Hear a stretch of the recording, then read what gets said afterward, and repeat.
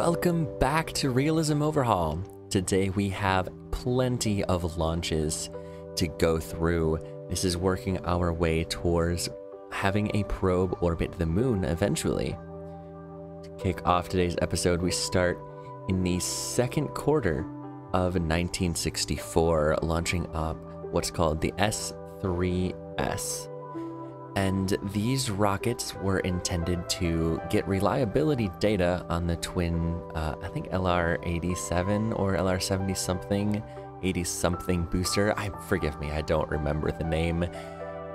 Because the reliability for that engine was terribly low, and the Sparrow rocket I designed to orbit the moon used that booster. So we needed to do some flights of that engine before I trusted it enough to do it on a more expensive rocket, such as something capable of orbiting the moon. But in order to make these missions mean a little bit more than just collecting data, I decided to put some science payload and solar panels on there, the very, very poor level 0 solar panels, and try to put it in high orbit above the Earth, which is above geostationary. This first attempt here, I neglected to make sure center of mass was, well, centered, and caused us to spin a little bit out of control, as well as using pretty much all of our RCS trying to arrest the control, and it just wasn't a good time. Not only is it set up so I don't think the batteries will last very long because of that spin, but also we only spend about 1/5 of the time in actual high space, so the science collection wasn't that great. Due to this, and the fact that I think I planned on launching this rocket 2 times regardless to get the reliability data up, we launched up another one, this time with correct center of mass, intended on reaching that high space above Earth, like mentioned previously. And luckily, this launch was able to do that successfully. So not only do we have some experiments in high space above Earth running right now, we also have reliability on that twin booster up, which means I'm feeling a little bit better about Sparrow 4's launch. This is the orbits of those 2 satellites, the yellow one of course being the one I neglected to center the center of mass on. Nonetheless, we push forward because Sparrow 4 is on the launch pad ready to launch. Consequently, this is the final Sparrow of this, I guess, Sparrow series of rockets. We're going to be moving on to some better things. So we've got 6 casters strapped onto the side and the twin booster pushing us up into space. This is going to be the exact same pretty much payload. I believe I didn't make any changes to it. So we've got a solid rocket motor on the payload itself, which sort of limits us, to be honest. It's not the most efficient design. I think I chose it because I wanted to see what I could do with it. But, you know, it's got a limited amount of delta V because you can't shut it down. So I guess limited isn't the right word. It's got a set amount of delta V. And for planning purposes, it makes it easy, and it also makes it, well, a little bit more difficult because you really have to time things perfectly. We are pushing Sparrow 4 into orbit of the Earth, and I believe on the back here is our mid-series AJ-10, able to relight as many times as I'd like it to. So we're pushing ourselves into orbit, and then we are going to do a translunar injection, which we ended up doing.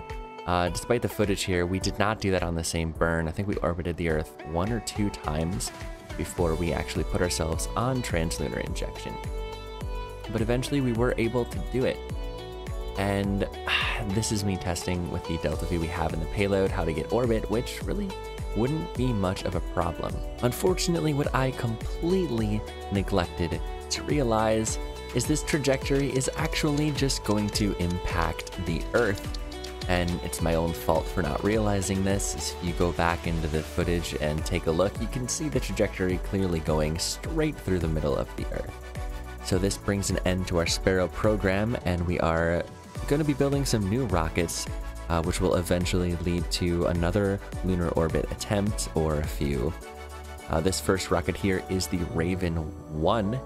Our first step into getting things to go to the moon a bit easier is communications in low Earth orbit. As it is right now, we have absolutely no comsat, so there are some, well, not ideal blackout spots that can affect our trajectory to places like the moon, and will definitely affect our trajectories going to other planets as well. Because if our maneuver is in a place where we have blackout, we simply just lose that maneuver, and sometimes you only have one shot. So this first rocket is simply testing the rocket itself. And also I was testing that antenna as well. I'm rather new to real antennas and trying to figure out what ones can relay and what ones cannot. Consequently, despite how this one looks, it cannot relay. And of course, it's a crazy design with the center of mass not centered. But also, this is completing a ComSat contract, so we are getting paid for this. You can see how we're really fighting there, but luckily we did this well enough. I figured because this antenna was a relay dish, I thought that it would relay. However, it did not. So that let us know for our next launches of a ComSat payload that we would need to use a different antenna. Now the footage on the screen right here is the plethora of issues I had with starting this Raven program. I accidentally had a staging error, which had the engines just pretty much static fire, and then several times brought it back to the KCT to edit, and accidentally, forgot to switch out the engines. So when we brought it back, the engines were still firing upon vessel load. And that happened like 3 times, believe it or not. It was an interesting stream, to say the least. And then one of the times we had a successful launch, but our second stage engine failed. And then finally we had another attempt at sending a probe to the moon, but instead something was wonky with our solar panel setup and our electric charge not being quite enough, and the probe died halfway to the moon. And this led us to, let's see. I don't remember how many times here. 1, 2, 3, 4? The 4th attempt? Maybe the 5th? I think it's the 5th attempt of Raven 3 launching a lunar probe to orbit the moon. This one we launched successfully, and the mission is nominal so far. We're feeling good about this design. Now, the reason we switched over to Raven instead of Sparrow is because I wanted to design a new rocket with this sort of half stage in mind. So we've got one sustainer engine as well as 2 boosters on the side that about 2 minutes and 20 seconds of the flight, right here, we cut the engines and decouple the side engines, and this main sustainer continues to fire to bring us up into space further.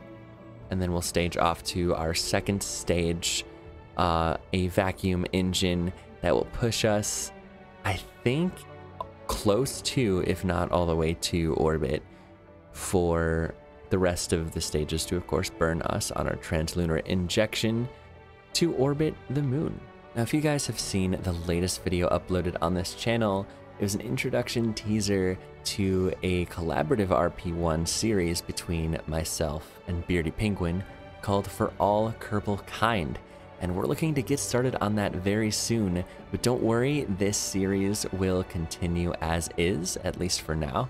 I don't plan on just dumping it for the new one, but we'll see how far either one gets. I'm very excited for the future. For any details you'd like to find on that before we get started on it, check the Discord in the description below. Successfully placed in orbit, we are now ready to burn for a translunar injection, and because of the before mentioned connection issues in low Earth orbit, we didn't have connection at our maneuver, but we did have connection 3 minutes later, so we were 3 minutes late for the burn, which caused a little bit of inefficiency, leading to the fact that this first capture maneuver wasn't enough to capture into orbit. We used all the fuel we possibly could, and it brought us onto a trajectory that within just or not within, but just a little bit over a month would bring us back to the moon, but still not in orbit. And at that point in time, the plan was to try to use the RCS to capture us into orbit of the moon. And we used pretty much all of the RCS on this craft to bring us into a captured orbit.